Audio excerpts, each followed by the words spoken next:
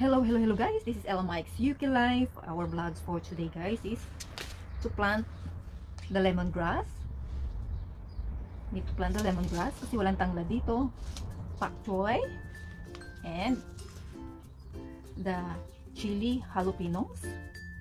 Ayan guys, and then we need to plant at this time like May, yeah, month of May, and then harvest time October.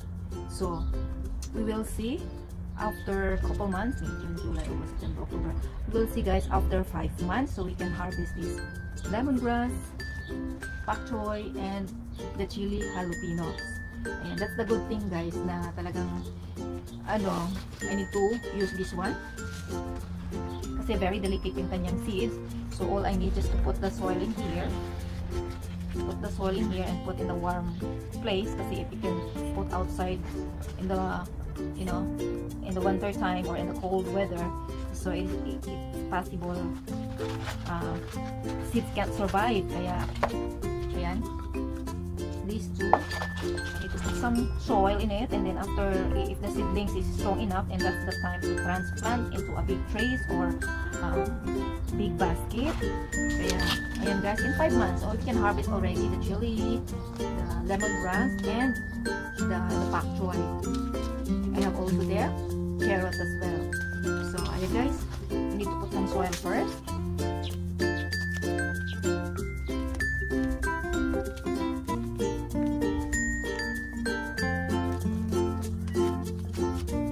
Next plant is chili jalapenos. Yan, so it's a 5mm deep in pot trays or moist compost. Yan, kaya ito yan guys. Then I need to put some more. I'm not sure how this is inside, so let's see, put some more. After couple weeks, we need to transplant to another basket. Okay, we'll take a look how many. Harvest time this one guys is by July, so only couple months. Only couple months we need to harvest. Wow. Take a look how many seeds inside. Oh, oops. This is lemongrass. This is lemongrass trays, and this is jalapenos trays. So ayan na guys, this is, I need to put to each. Okay, like that. Each one, this is.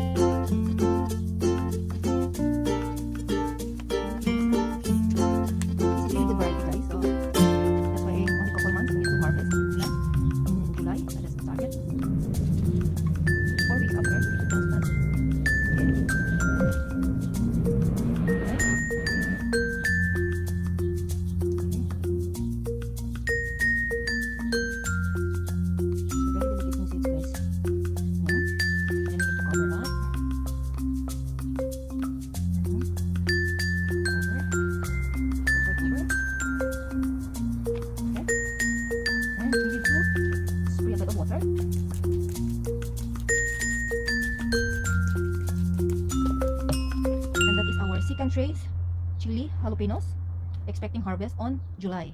Our tanglad or lemongrass is on October. So this is our second tray. Second trays for chili jalapenos, and the next one is bok choy, and this is our third trays to plant. Pak choy, not bok choy, pak choy. Yeah. Okay. Yeah, this is our chili. The second one, the first one is lemongrass. Lemongrass.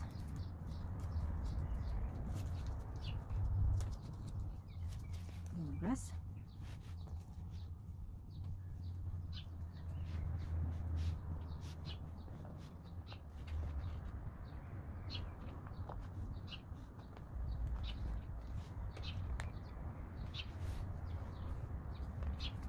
And the next is pak choy.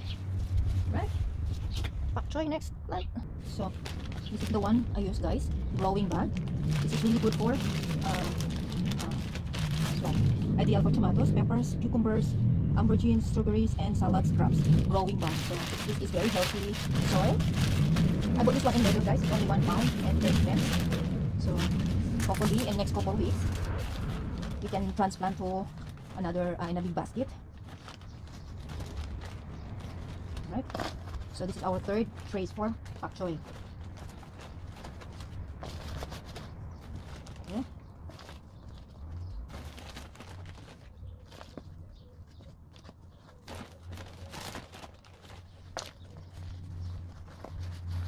The good thing, guys, is, you know, only couple months to wait. You can harvest already, you know, only 3 months.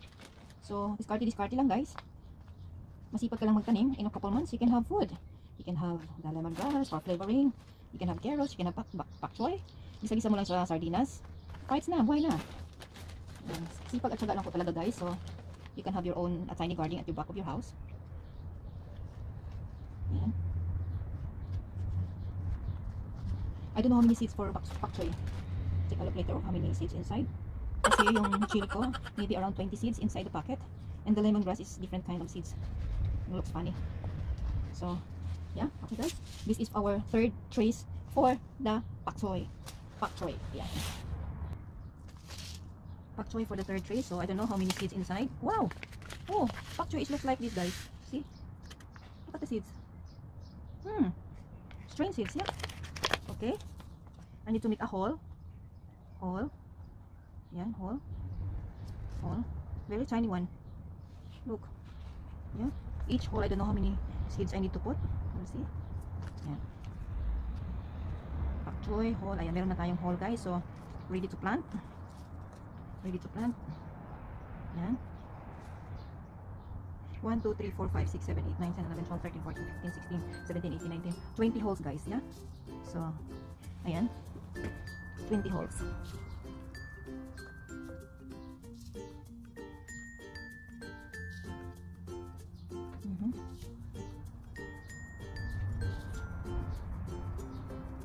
Wow, cool. Okay, this is my first time to plant pak choy, different seeds. You know, I was planting there back to Philippines, but it's different seeds, not like this. Yeah.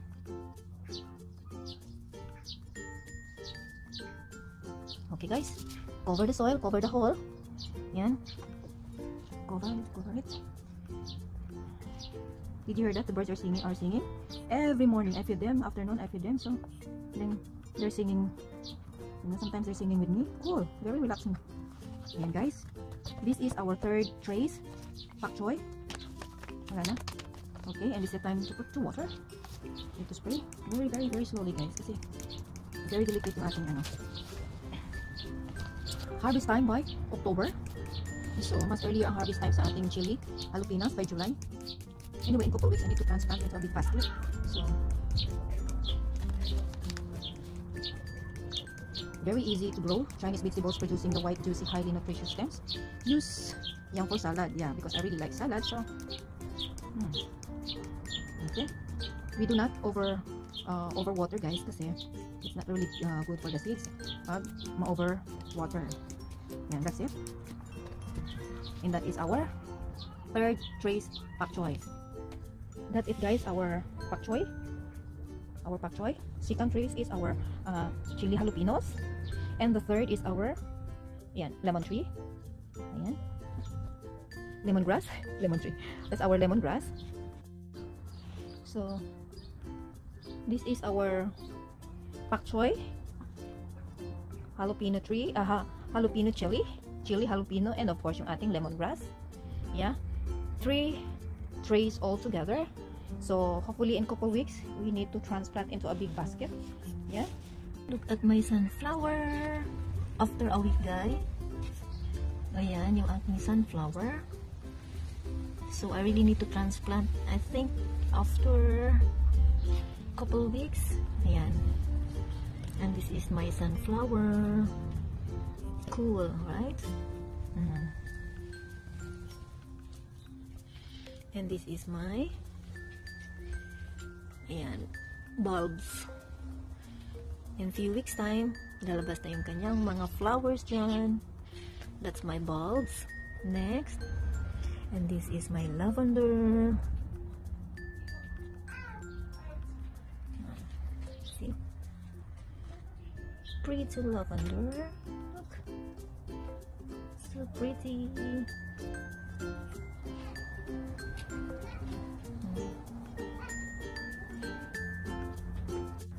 that's it guys, our planting. 3 different types of herbs, and only one herb guys, because we have the chili jalapenos, the pak choy, and the lemongrass. Ayan yung ating lemongrass. So fingers crossed, hopefully in couple weeks we need to transplant into a big basket by July. By October is the harvest time of October, and the second one is chili. The harvest time is on July. Ayan, it's on July.